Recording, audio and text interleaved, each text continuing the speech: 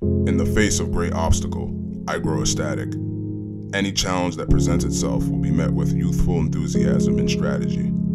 There is no hardship beyond my arsenal. If I am lacking the skill or grit to perform the task, I obtain the skill and grit necessary to dominate that task. Life-altering moments don't get put till tomorrow.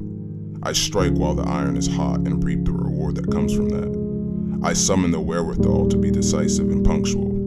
My mind is dedicated to finishing what I started. When I start something, I make an extra effort to preserve detail. Attention to detail is a derivative of discipline. The ability to endure discomfort is priceless.